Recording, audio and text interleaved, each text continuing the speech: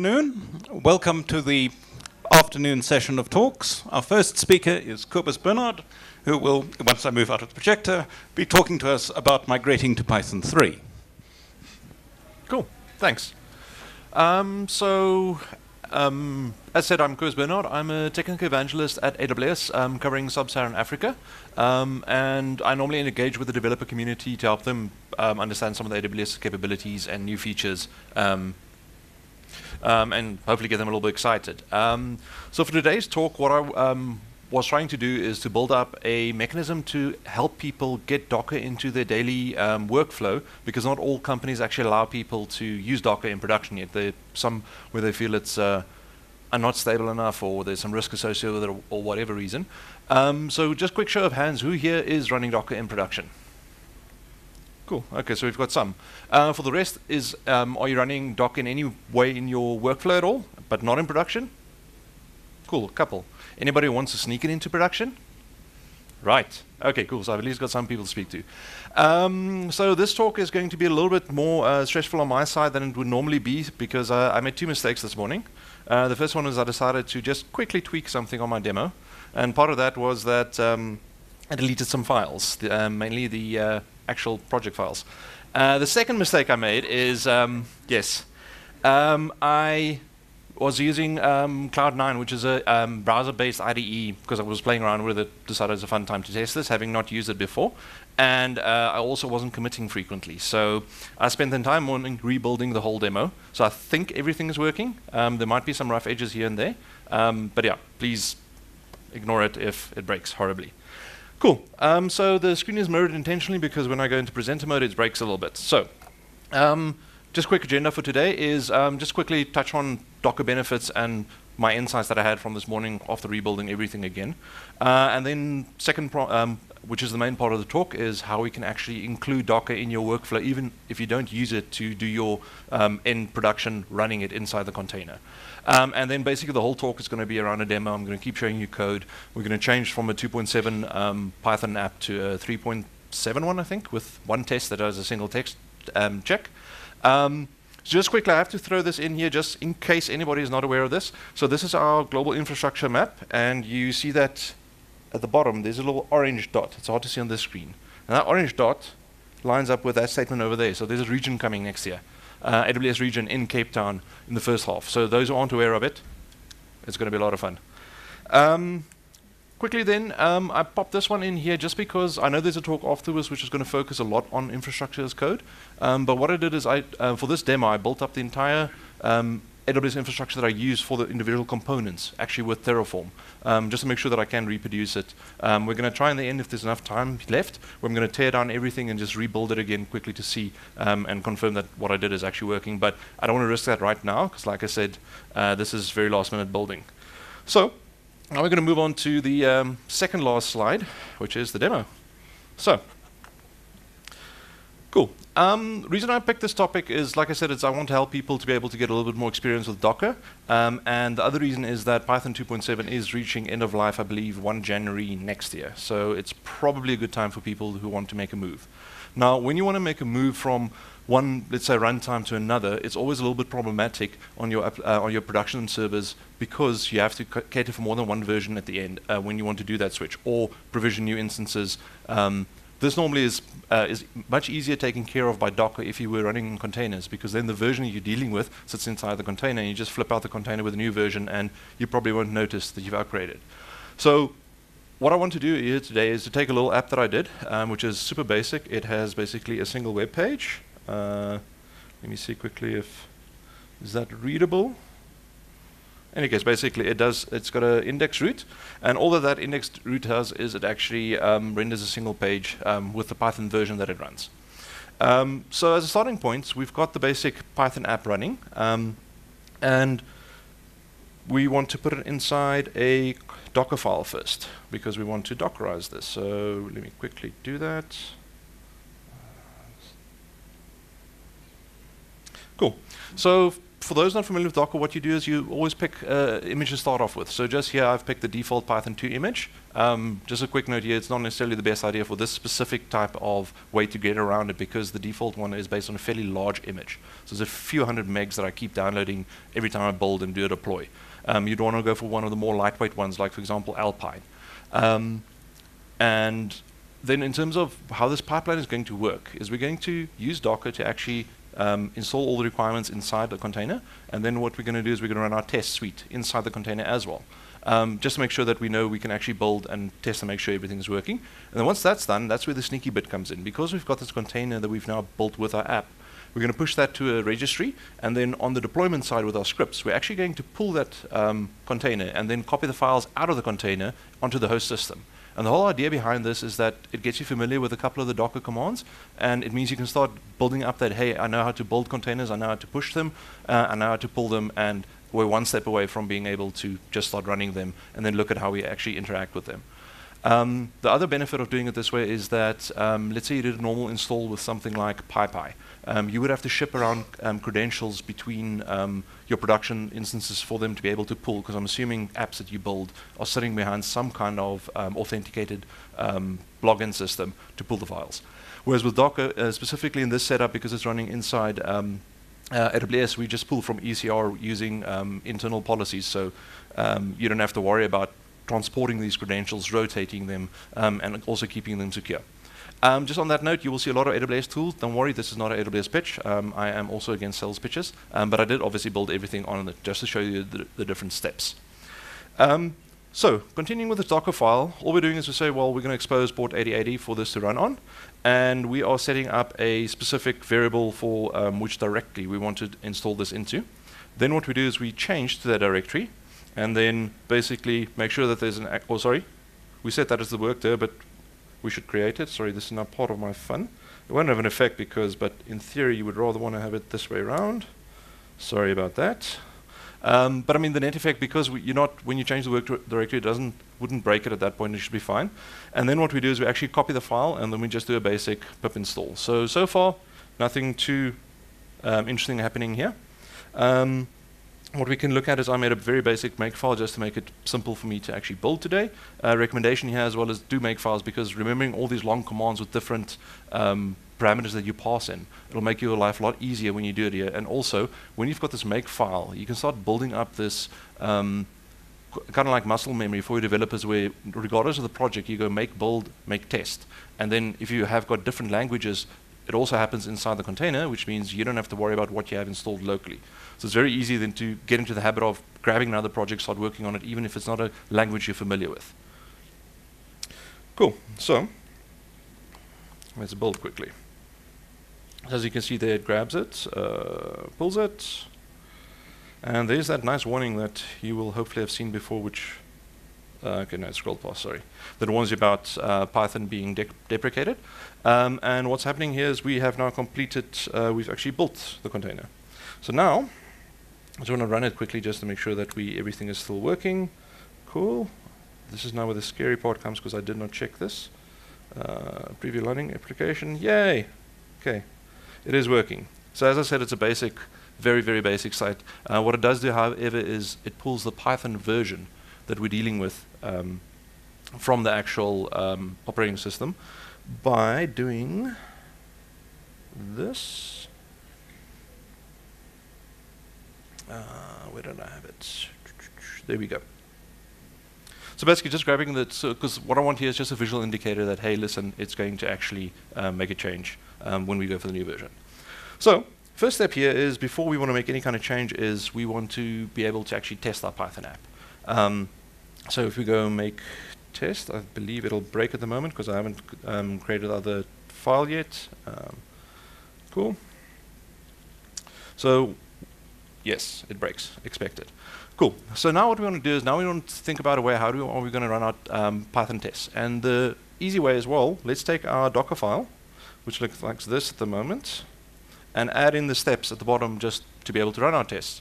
So what we can do with that is, I'm cheating a little bit. Let me just reload this.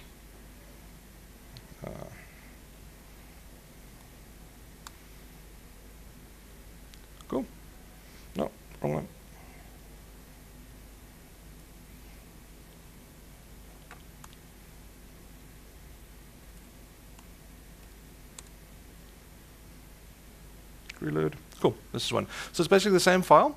And then what we did over here is we said, okay, cool, let's go do our testing now. So what we're dealing with is we're installing PyTest, and then we want to copy the test into the actual container as well. Because if you look up here, we explicitly only copied the app directory in our repo, which means the test files aren't actually there, nor are any other files. For example, the infrastructure that we created with Terraform over here, or the configuration or deployment files. The reason is you want to keep your container as clean as possible and not have any additional files lying around that aren't needed there. Because A, it makes it smaller, and B, you might, for example, let's say with tests, have some dummy data in there that it does expose something, because at some point, someone's going to copy-paste a staging password into a test. I've done it. Bad idea. So this is the first, like, almost a, let's say, flow thought, like, okay, I naively want to just add tests. So I went ahead and added tests. So let's see if we can build this. Make build. Now it'll do the same steps where it goes through this whole building of the container. And we wait for the first part. Sorry, the screen is a little bit tiny for what I want to do. Let's do this a bit.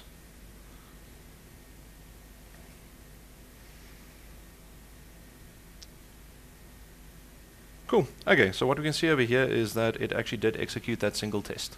And when we go look at the actual test that I have over here, once again, it is not really rocket science. All it does, it says, it looks for, do I get an OK 200 response?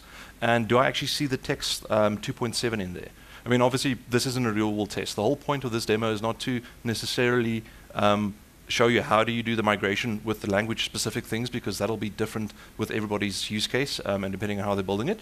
So this is purely just to be able to test it. So the problem with this approach, however, is when I look at this Docker file, and what I can do quickly is go into it.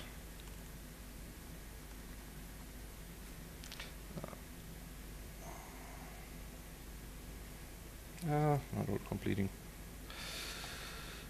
Sorry, I really need my notes. Yeah, that one.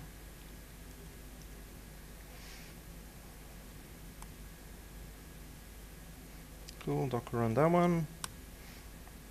Let's just confirm that it's still running. Ah, sorry, I refreshed the wrong page.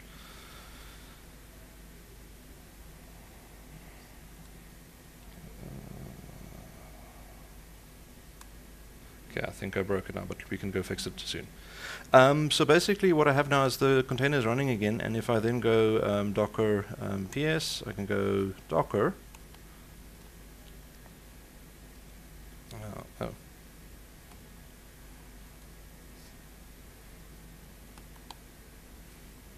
So what I'm doing now is I'm actually executing bash inside the container. So this is the actual running container. So if I look at what's running, I can see that the main Python file is running there. But what I can also see is if I go into that app directory, where did I put that app directory? We called it, it's an opt. So the problem here is you'll see that the test files are actually here. So you see the actual test files. So if there was anything sensitive in there, you don't really want this to be the version that's running on production. Because, like I said, there are issues with people getting your credentials. The other problem is, let's say you had a step where you added the PyPy username and password to be able to just pull something to install it quickly, and then did an RM afterwards to remove it again. Because of the way Docker works with the different layers, you can still actually get access to that layer unless you do a squash. So I can take a container and go inspect any of the layers. So I can go inspect the layer just before you run that RM command. So I can get those credentials as well. So let's think of a slightly better way of doing this, which would be, let's think about not putting this in the main container that we want to ship. So what we want to do for that, let's get out of this again.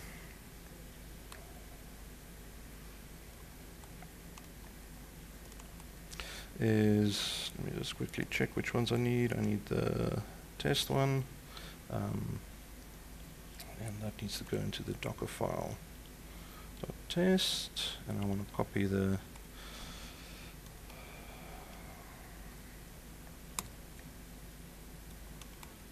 and this is what got me into trouble. Cool. Okay, let's take a quick look at what I did now. So I'm just copying them because I don't want to take the risk of typing them out, which would have been the plan if I hadn't broken things. Cool. Okay, so this is the original one we had, where you can see that so far, nothing too exciting. It's exactly the same as we had initially, and we still want to be able to run the tests. So now the difference is, if I look at this test file, what I did over here is I say, let's, instead of starting from the blank Python 2 container, let's start from this named one, which we are building now. And what we do is, because we use that as a base, so we've installed our app, did our requirements install, now we're going to build on top of that as the next layer, and now we add in our test files in there, and then also execute our test. So if we look at our make file, we just have to do use that test again, so we can make test, and we should see the same output as before, where it builds the main file and then also runs our tests for us.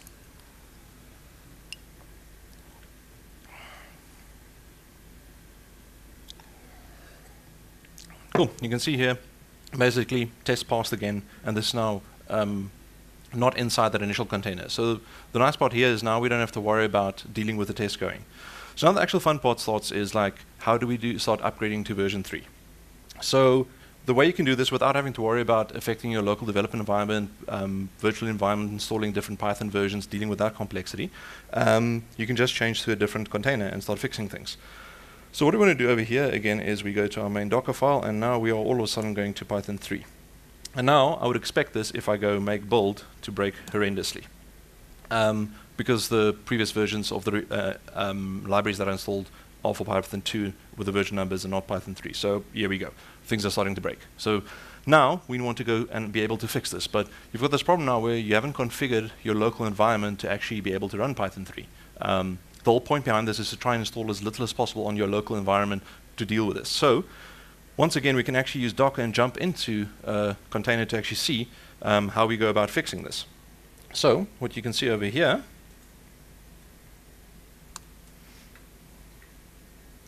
is I am now executing Docker. I'm running the Python 3 copy of it. I'm once again running bash. And what I'm doing is I'm mounting this directory that the code is into the container. So if I go into /app, what I can see over here is all the files. So if I actually go, I'm not sure if tree is installed, not installed. But basically, the same folder I have over here, I can actually access all the different files. So now, let's start seeing what's up. So let's go into the app. What we've got over here, this is our app. We definitely want to change our test as well to start checking for 3.7. And we know that we can't compile because the requirements aren't right at the moment. So what we need to do is let's pip install Flask again. And what you'll have to do here is you'll have to go through whatever specific dependencies you have and install them one by one again, because you need to be able to make sure and check afterwards that they are the right versions that you're dealing with. So now, we've luckily in this case, there's only Flask that's installed, so there's not a long list of libraries that you have to deal with. And now that we have that installed, we need to update our requirements file, because if we look back at the copy over here, these are all the old versions. So that's just a simple pip freeze, and then we output it to, let's say, requirements. Let's just make it requirements for version 3, just to not lose our old one. So now we've got requirements 3. Okay, so you can see different libraries, different versions. Now, how do we go to the next step to actually start testing, does our Docker file compile? Well, let's go into the Docker file and say, well, we've gone to version 3, but now instead of the normal version 2 installs, let's install our version 3 pip requirements. So let's just jump out of the container and we go make test.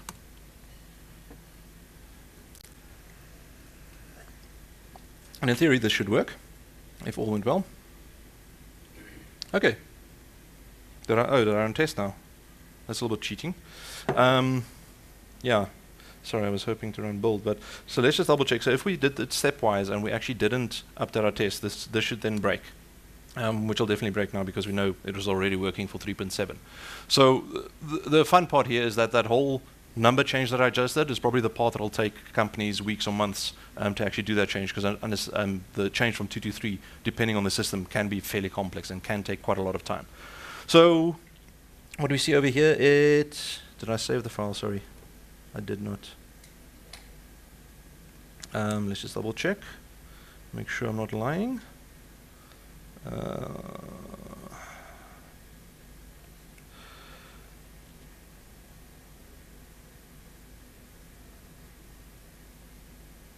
Wait, sorry, did I now break something? I'm so sorry about this. I've got that saved. Let's just close all of these. Cool, make file. Oh, we haven't. I'm going to give up after this and go lie on a beach. Not code ever again.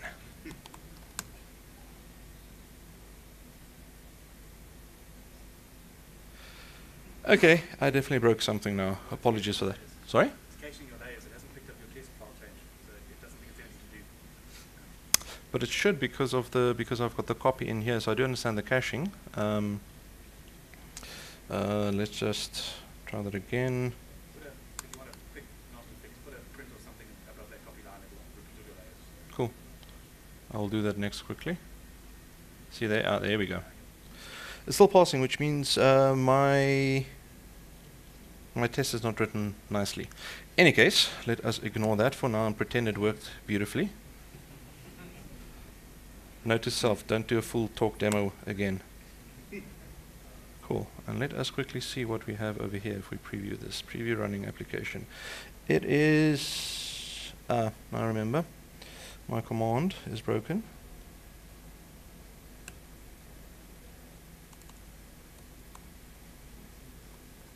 There we go. That should fix that. Cool. Right. So now what we can see over here is we finally have now upgraded to version 3.4 or 3.7.4. So now in theory we're at a point now where, okay, cool, we've done this change. We've been chugging away on our development branch to make sure that everything is working the way we do. We can test it inside the container, so we're fairly confident things is working. Now it's a case of, okay, how do I make use of Docker to actually get it out onto the servers? So what I did here is I set up a CodePipeline, which looks something like this. Let me see if I can make it smaller for you, just so you can view. So basically all it does is it consists of 3 steps where it checks out the source, it does a build, and then it actually does a push using CodeDeploy to production. And what that build looks like, if we jump into the template file that I've got over here, boom, boom, boom. Cool. So this is literally just a mechanism to put your build steps into a single file. So what this will do, what you'll see over here is it installs some tooling for us, the AWS CLI. Then it does log into ECR because we want to ultimately push this image once we're done. Then we just do a simple couple of environment variables to get some tags ready for the container. And then ultimately what we do here is we build the container, we tag it, and then finally as a post-build command, we push it. So still not too much rocket science here, but what you can see is that at this point I'm not even fiddling with a specific version of Python other than using pip to install the AWS CLI. And that's just a convenience mechanism. There are other ways you can install it if you want to. So now that we've got the app built and in a container and sitting in a registry somewhere, now the next question, and this is where the real fun comes in, is how do I use that to get the code onto my server? Well, similar vein is I've got some, so when CodeDeploy executes, you can give it a list of scripts that it needs to run, which looks something like this. So what you'll see is we're going to run the install dependencies, start server, and stop server. And what they look like is, once again, everything is here in the code base. It's just a basic bash script. It does a magic curl command just to get the AWS region that we want to pop into the command to log in. And then what we do is, if there was a previous version of this container, let's get rid of it. In terms of a local copy, not one running. Then we log in, and then we pull the container. So now we've got a copy of the container locally in terms of the image, but we don't have a physical container yet. So now what you need to do is you now need to actually create a container. Still, once again, if people get uncomfortable because you've got Docker on production, you can tell them, well, nothing is running yet. We're literally just creating a container, and it's not doing anything. So you can create the container from a source, and then what you can do is you can actually copy files out of it. And this is where the fun is, where you can literally just copy all the different, whatever you want to put inside it, and use it then as a nice packaging mechanism to get the files and carry around. And then this is now where things got a little bit hairy when I got rid of my deployment script, is I just use a random, a system random number as a directory and then symlink it back in again. So the idea here is that once you have the files on the server, what you'll have to do is you'll have to have some kind of step here that then does the virtual environment install of Python 3 for you. Because you know what the starting state of the server was. It had, let's say, Python 2 either as a virtual environment, or it might have had Python 3 as just a host level installed on the system. But you need Python 3. So now what you can do is you bring this into this deployment script. And the nice part about this is that because all of this config in terms of your infrastructure is sitting right next to your actual application code with the version change to 3. What you would do is in your pipeline, you'd actually include the whole changing of the infrastructure as part of this. So what I've done is, thank you, just put this comment in here because, like I said, unfortunately I had this, it was working nicely. And then now to start with egg on my face, so I then, in my mad scramble, went and created a very nice config for systemd, which is over here again, to run the service, retry it because I want to install it as a service on the host, and then realize that I'm using a flavor of Linux that actually hasn't been upgraded to systemd yet. So what I've done now, just to make it so that my build is green, because I believe people do this to not get into trouble, is I've commented out the steps that actually break. So what we have now is a working pipeline over here, and it's green, but yeah, it's not quite what it should be right yet, and that was just my own stupidity. But I mean, just to quickly show you what this will look like now once we've set everything up is, see quickly if I've got anything. Yeah, I've got it. Git add YOLO.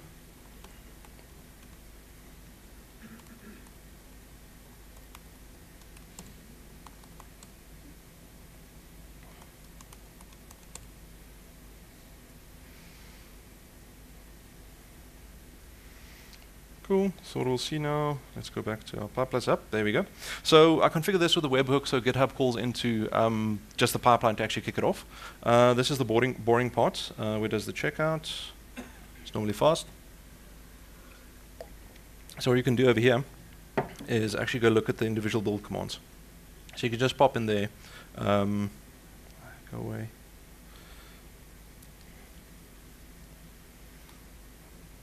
Refresh. Really? Go away. Oh, no, come on. Menus.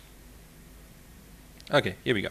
So what you can see here is that this is literally the text output. So the nice part here is, once again, all your build steps in terms of what you execute is contained inside files inside your code repository. And if you want to abstract this another layer so that it's, if you decide to change, for example, your CI tool, what you would do is the tools, the commands that I have, for example, here in the build script, on the build spec file over here, these you would also put inside a make file.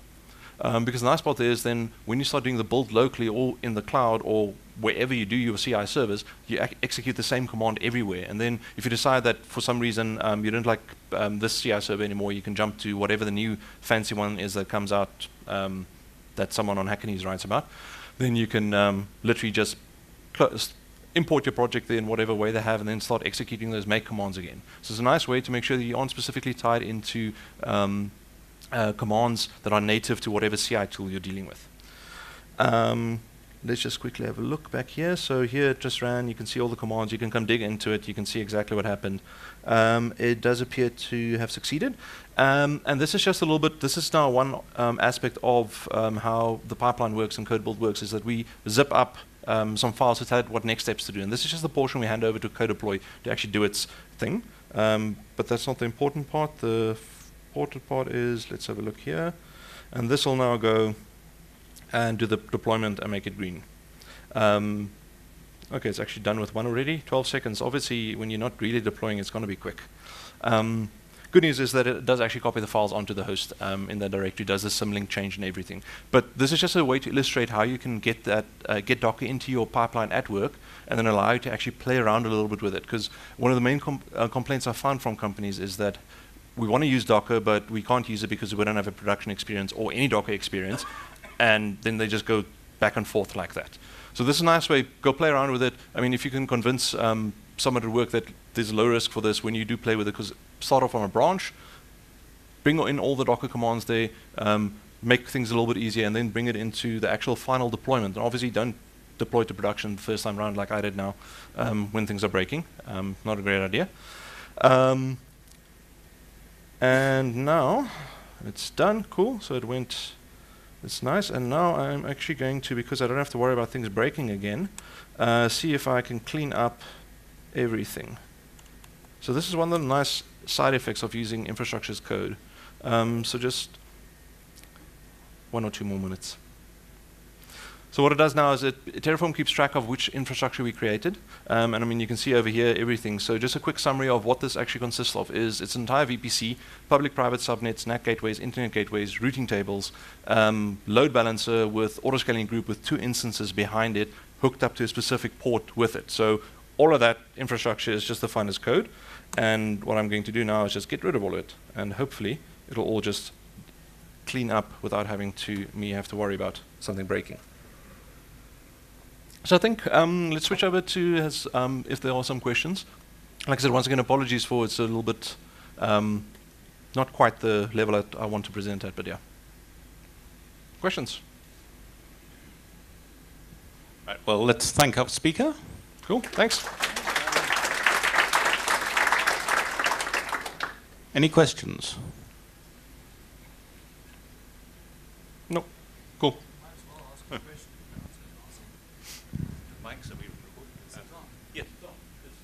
Hi there. So I was wondering, I'm planning on using CodePipeline and CodeDeploy. I was just wondering about rollback. Does it support that sort of thing? Okay, Yeah. so you do your smoke test and you can roll back. Yeah, so the question was, does CodeDeploy and CodePipeline support any mechanism of rollback? Yes. There's quite a lot of different ways you can deploy it. It also has native blue-green deployment built in. And you've got control over a lot of steps if you want to do any custom actions if something goes wrong. But one key takeaway over here is that I actually haven't done any server deployment directly onto a box in a few years now, and I realized how much easier Docker made it, because I struggled to build this. So please, if you can convince your company, switch over to Docker if it makes sense, obviously. Caveats. Cool. No more questions. There are some stickers over here if somebody wants. Don't worry, you don't have to talk to me. You can just grab them and run.